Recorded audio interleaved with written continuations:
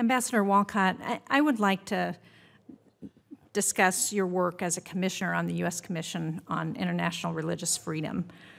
New Hampshire is home to an Indonesian community that has come to the United States fleeing religious persecution. The 2017 International Religious Freedom Report details continued violations of freedom of religion throughout Indonesia and lists the country as Tier 2 in its designations. Can you detail some of the instances that led the Commission to rank Indonesia in the way that you did as not a welcoming country for Christians and other religious minorities? Thank you, Senator Shaheen. Yes, the trend is not good in Indonesia, and that is really a big part of it. Is they're discriminatory against minorities, minority religions, and Christians. They have blasphemy laws on the books that are extremely unfair, and frankly, like every country that has them, they should get rid of them. And can you explain for everybody what those blasphemy laws are?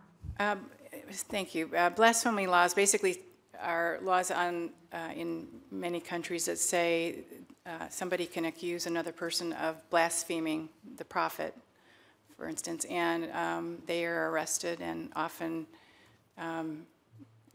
in jail and sometimes even on death row for that. So they're extremely egregious laws, really. And for Christians or religious minorities that might have to go to Indonesia, did the Commission find that there is some reason to believe that they might be in danger because of what's happening in the country there? Senator, I'm not sure that we determined that precisely. I know that we are very concerned about the situation there for minorities and Christians. Whether or not, I don't recall discussing specifically if Christians went back, if that was considered a specific threat, but I would have sympathy for folks that were concerned about that.